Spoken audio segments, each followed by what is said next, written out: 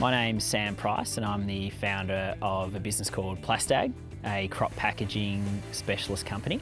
We're one of a few crop packaging businesses now left in Australia that is privately owned and Australian owned, and we're very proud of that. The Agroland 7 product is truly unique in the silage wrap marketplace.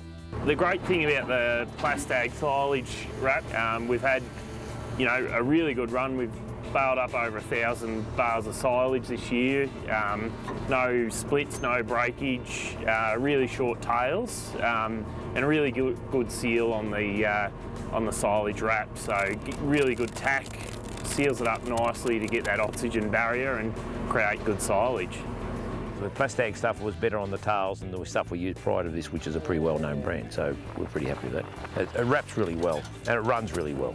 The last 4 or 5 years I've been in the contracting side of things, so and I've experienced I've driven lots of big machinery, and especially this thing here.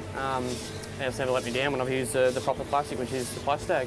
Everyone's happy with it because it's reliable, doesn't leave long tails, and yeah, of course it's very sticky and yeah, leaves a good finish. In the past, we've had other silage wraps that leave a lot of residual on the rollers. We've had minimal cleaning, easily one of the best silage wraps we've used. We developed a product that has a unique adhesive agent that really laminates those layers together and stops the movement of oxygen going through those layers, which ultimately causes dry matter loss.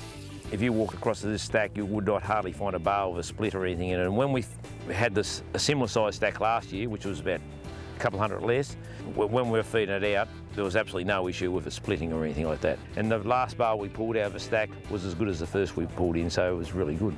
It's just a good product.